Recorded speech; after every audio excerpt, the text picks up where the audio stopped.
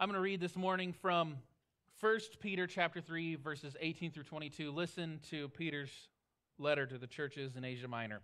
For Christ also suffered for sins once for all, the righteous for the unrighteous, in order to bring you to God. He was put to death in the flesh, but made alive in the Spirit, in which also he went and made a proclamation to the spirits in prison, who in former times did not obey when God waited patiently in the days of Noah, during the building of the ark, in which a few, that is 8 persons, were saved through water.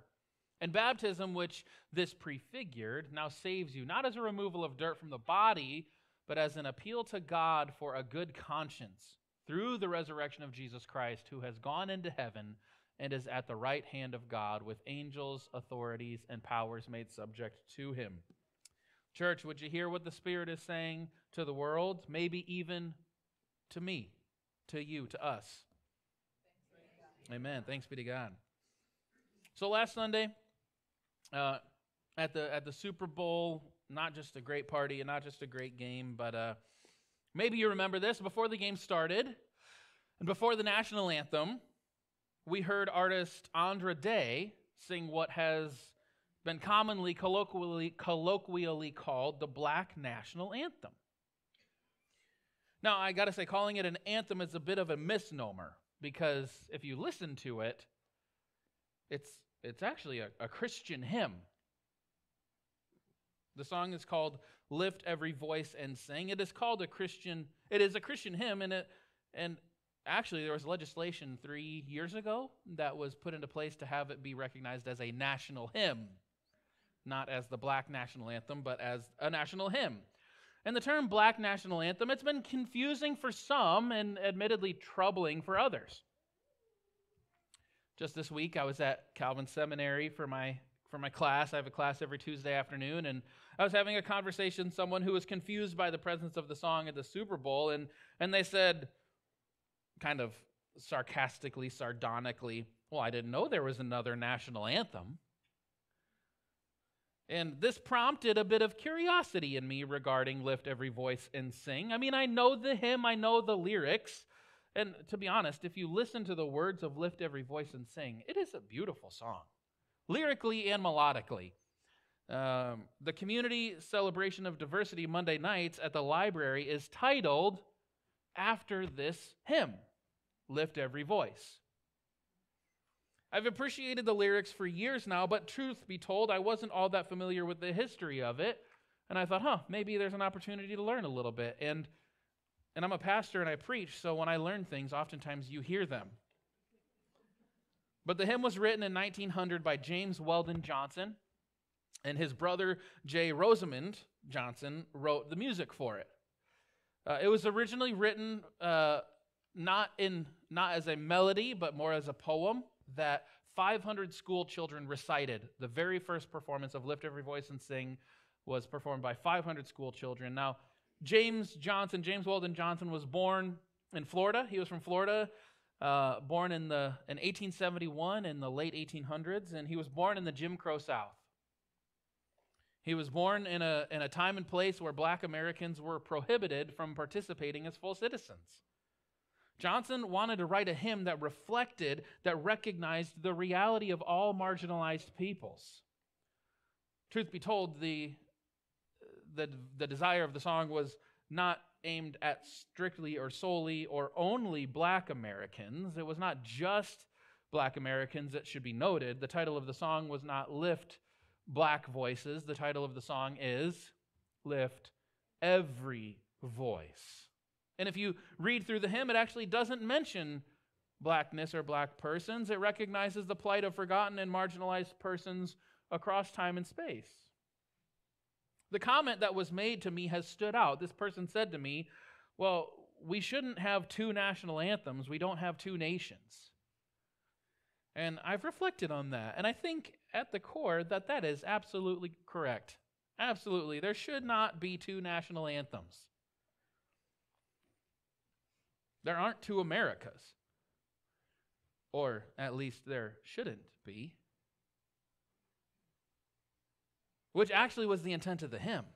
The purpose of the hymn when it was written in 1900 was not to say that black Americans should be separate or segregated from white Americans. It was actually written to encourage the unity of all Americans, regardless of race, tribe, tongue.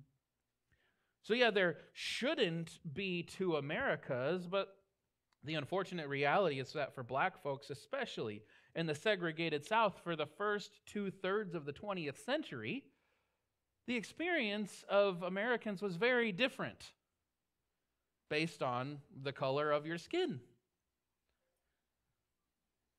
Black Americans couldn't eat at the same restaurants, drink from the same fountains, swim in the same pools. You guys remember that first season of Mr. Rogers when Fred and the mailman dipped their feet in a pool together?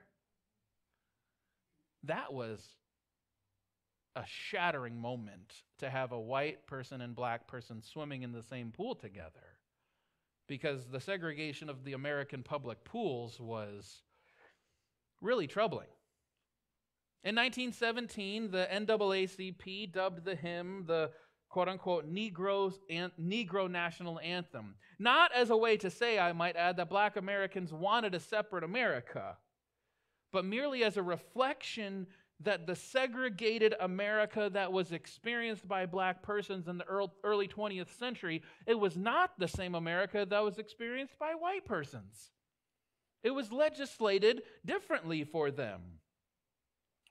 Rather than making a case for a separate America or a separate nation for black Americans, the Negro National Anthem was recognizing that there was a different America for black Americans. There just was, and it was actually a call for unity among all Americans. That was the hope. But it was written from the place of and written for the encouragement of persons who had been marginalized, persons who had suffered, persons who had been maligned. I tell the story of Lift Every Voice and Sing today, not simply because it is Black History Month this month, but also because the song and the story connect deeply in our reading from 1 Peter. The story of Lift Every Voice and Sing is a helpful comparison for what the Christians were experiencing in what is now known as Turkey when St. Peter wrote his letter to them.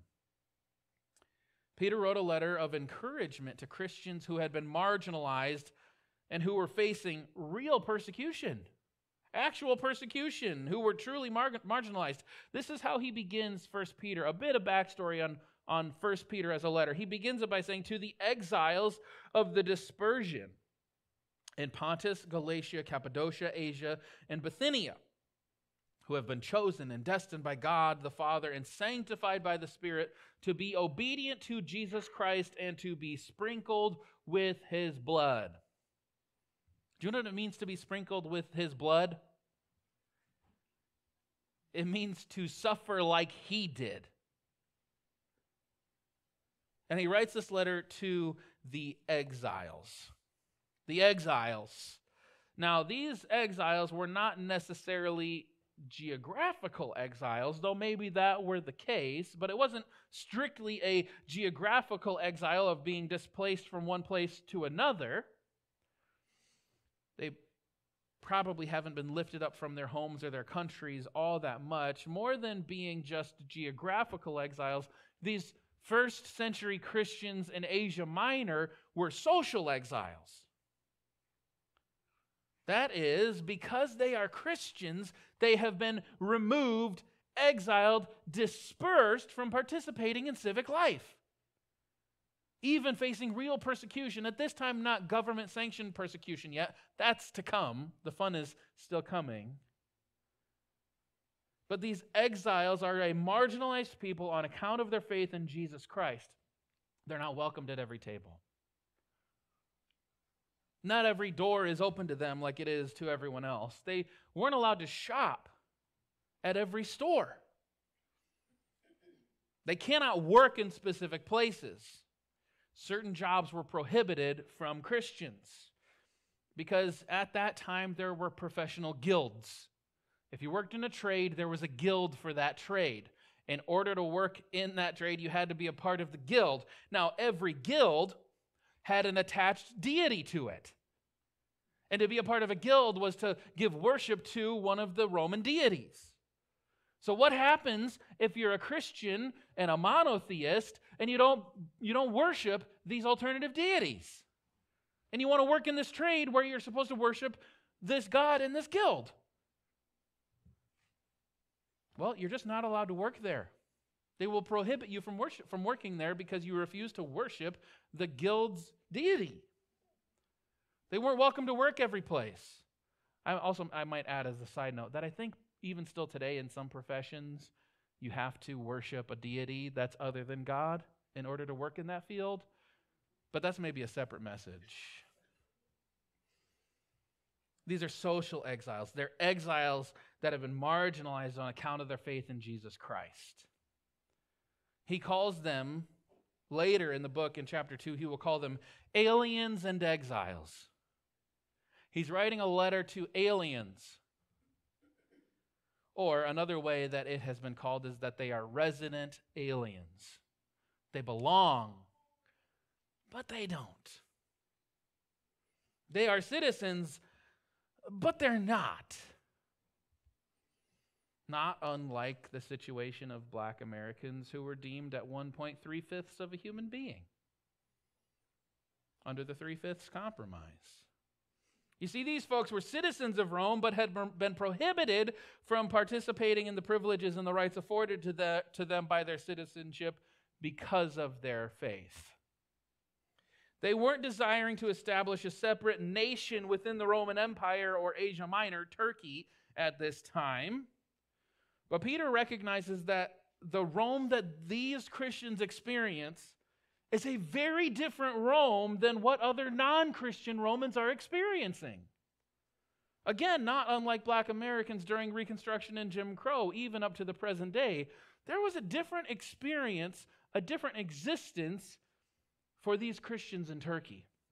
And in fact, this is why I chose the song Lift Every Voice and Sing today. In chapter 2, St. Peter says to these Christians in Asia Minor, y'all are a chosen race, a royal priesthood, a holy nation, God's own people. Peter isn't saying to them, when he calls them a royal priesthood or a holy nation, he's not saying to them that they need to live a segregated life from everyone else in Turkey any more than Lift Every Voice and Sing was calling for a segregated state here in America. Peter is saying instead, hey, your experiences here are very different than non-Christians' experiences here. But don't forget, you are God's own people. Even if the world around you doesn't recognize you or give you value, you are God's holy nation. He calls them a royal priesthood, a holy nation. And I think Romans could say of Peter's letter to the Christians in Asia Minor, well, I wasn't aware that there were two nations in the Roman Empire. I thought there was the Roman Empire, but here you're saying there's a holy nation? Romans could have said of St. Peter, well, all this talk of a chosen race, a royal priesthood, a holy nation, God's own people, I don't know, brother, that's kind of divisive. I don't know. What are you saying, Peter? It's a little divisive there, brother. The aim and intent of Peter's letter to the churches in Turkey at this time is not division or segregation. What Peter's doing is recognizing that people are suffering. People are suffering. Their dignity is being taken away from them.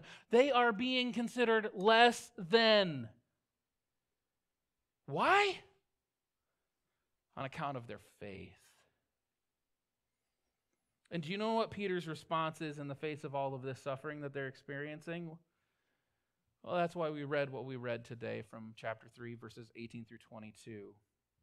Notably, I want to say not just what he does say, but also what he does not say when they suffer, when they face persecution. Notice that there is not a whiff, there is not a sniff, there is not a breath of retaliation. Peter does not tell Christians who are being persecuted in their own country, well, hey, you got to fight back. You need to take back the positions of power. He does not say that they should seek the destruction of their enemies. Nor does he say that they should fight for seats of power to change the situation.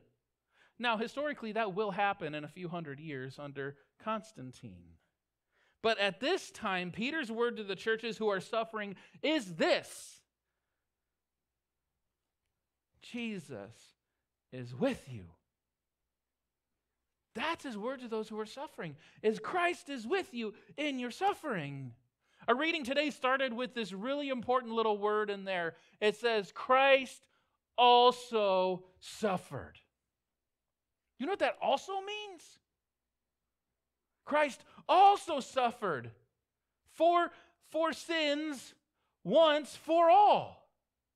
The people who are suffering are reminded that Christ also suffered and that his suffering was for everyone. Does all mean all? That there is not a human being for whom Christ did not suffer. Now, when we're in the midst of our own suffering, I don't know about you, but it can sure feel like God is far away from me. I don't know about you, but when I have seasons that are really challenging and really difficult, it can really feel like, where are you, God? How long, O Lord? And those are perfectly biblical sentiments as well, I might add. When we experiencing suffering, good night, we can wonder where God is in the midst of it. Here's Peter's word to the people who are suffering. Christ suffered with you. Where is God when we suffer? Where is God when we're lost? Where is God when we're alone? God is right there with us. Now, let's be honest here. The word of comfort here is not that God takes away our suffering. The word of God here is not that God will save us from experiencing loss, or that God is going to circumvent these really, really dark moments of our life. St. John of Chrysostom, one of the ancient saints of the church, talked about the dark night of the soul and how the good news of Jesus Christ is not that we don't have a dark night of the soul. Maybe it's that in the dark night of the soul, there's where we find Jesus. You see, the word of comfort for these suffering Christians in Turkey is not that God is going to free them from persecution. Jesus suffered to take away sin and shame. But that doesn't mean that Christians are now exempt from suffering ourselves.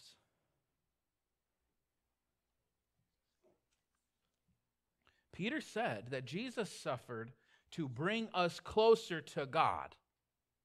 Jesus suffered in order to bring you closer to God. And that perhaps our own suffering can be similarly used to bring us closer to God.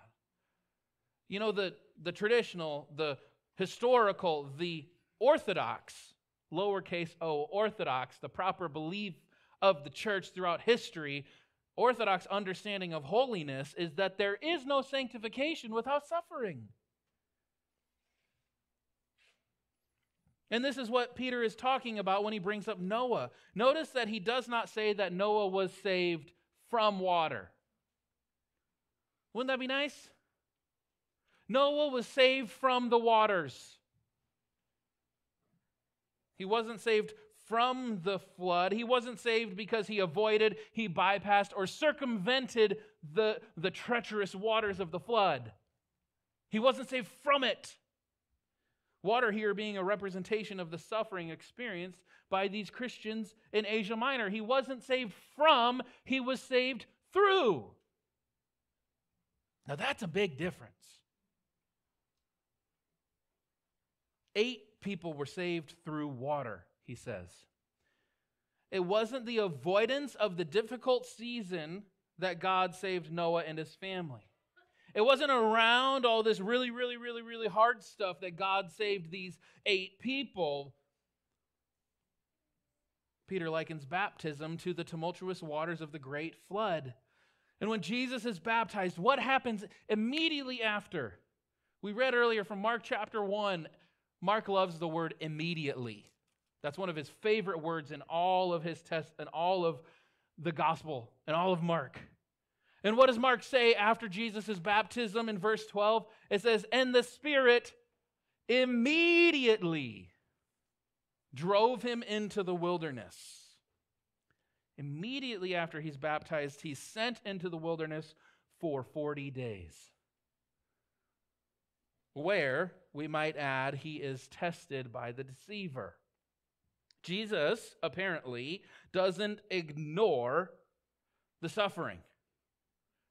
I mean, we see this on Good Friday on the crucifixion, right? Jesus doesn't bypass the hard. Jesus doesn't go around the wilderness. You know how nice it would be to just be like, oh, hey, there's the wilderness.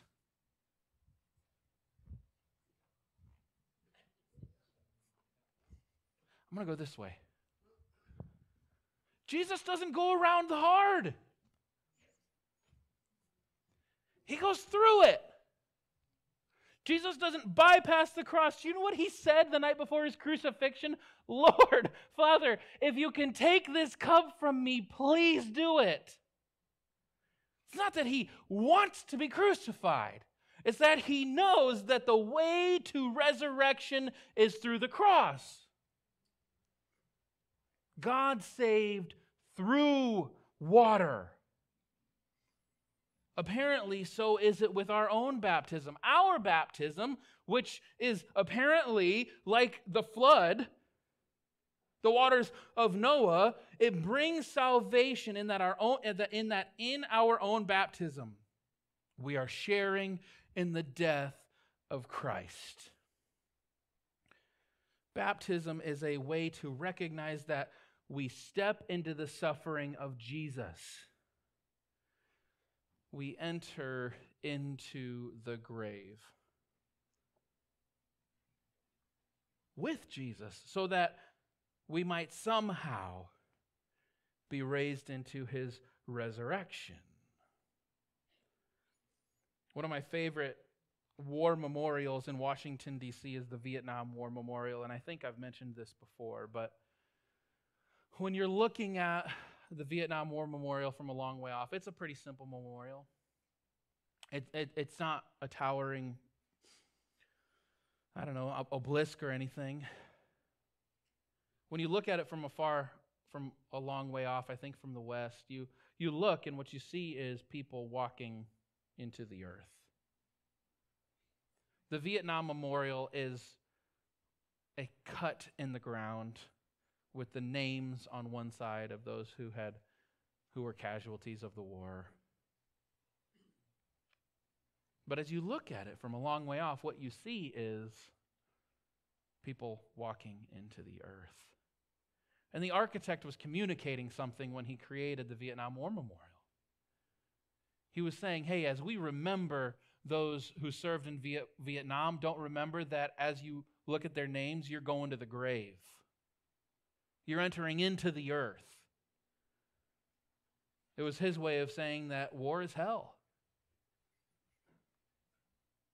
Baptism is a going into the waters, not unlike going into the grave at the Vietnam War Memorial, where it is a tacit acknowledgement of our entering into the grave, our suffering with Jesus, not avoiding it, not going around it, going through it.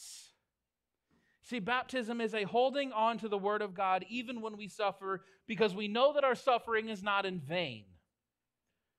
But perhaps suffering is the very means by which God is saving and sanctifying us. Baptism maybe even is a tacit acknowledgement of God's salvation. God saved Noah through water, through the tumult, through the suffering, through the chaos. So is God saving these Christians in Asia Minor through water, the waters of baptism. God is saving them through their present sufferings, through their public ridicule, through their civic marginalization. In fact, it could be that suffering is actually the fertile ground for God's sanctifying grace. Now, that is not to say that God desires suffering or wants people to suffer. But it is to say that God's goodness is so good that God can transform even the deepest and darkest suffering through His grace. Now, church, I don't know what sufferings you're all facing. Not all of you. I know what some of you are facing. Some of you have let me in enough, and I know that there are more than some here today who are facing their own waters, their own tumult and chaos and questions. This week we've received quite a few serious prayer requests that are really challenging circumstances. We're praying this week for Pastor Gabe and Teresa on the loss of his stepmother. Some of you are taking on really challenging Lenten practices that are leading to some physical, emotional, professional, and spiritual adversity. And for some of us here today, maybe we haven't even been able to vocalize the tumult and the grief that we're facing. Maybe we've even struggled to say it out loud. But the good news on this first Sunday in Lent is not that God will part every sea and that God will provide dry ground through every river. Wouldn't that be great? Wouldn't that be wonderful? Maybe sometimes. But the good news is not that God takes away the waters or makes a way around the waters. The good news is that God makes a way through them. Through them. You see, the watchword of Martin Luther King Jr. and the civil rights movement at that time was this. This was the watchword for them. God makes a way where there seems to be no way. Now, I'm telling you, if those waters are parted, there seems to be a way, right? If there's a bridge over troubled waters, there seems to be a way. The watchword was not, God will make a way when we need Him to. It's that God will make a way when there seems to be no way. So when you're in the waters, God's saying, I will go with you. And these are the lyrics of the hymn, Lift Every Voice and Sing. It says, sing a song full of the faith that the dark past has taught us. Sing a song full of hope that the present has brought us. We have come over a way that with tears has been watered. We have come treading our path through the blood of the slaughtered. Out from the gloomy past, till now we stand at last, where the bright gleam of our bright star is cast. You see, this hymn is a song of the suffering. It is a song of hope for those who have experienced adversity and loss. It is a song that says, y'all, we've been through it. You guys ever been through it? Any of you in it right now? It's a song that says we've been through it. And while God didn't take that suffering and that sorrow and that loss away from us, God has surely been with us in it. God will make a way when there seems to be no way. Because that is the good news, church. No, I can't sit here and tell you that God is going to take away every burden of your life. I can't. In fact, it was the Spirit that sent Jesus out into the wilderness. Thanks, Spirit. And Paul testified that God would not take away the thorn in his flesh no matter how many times he asked. He said, God, I'm still struggling with this thing. And God said, I know. Come to me. I know. Draw near to me. I can't tell you that God is going to eliminate every hurdle and rock in your path. Wouldn't that be nice? You see, when God makes a way, and God does make a way, God doesn't always make a way around or over. He makes a way through. You see, God does not save from water, God saves through the waters. So whatever waters you're wading in right now, whatever waters you're neck deep in right now, whatever waters you're treading in just to keep your head above water, know this: Christ also suffered. Know this: Christ is with you and makes a way through them. And he's so good. He's so good that he can use them to bring you closer to him, closer to purpose, closer to meaning, closer to peace.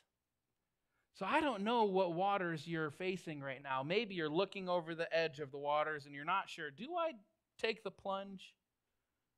Maybe you've started to get into the waters and you feel them crashing against your kneecaps and you know, oh boy, we're going to get in here.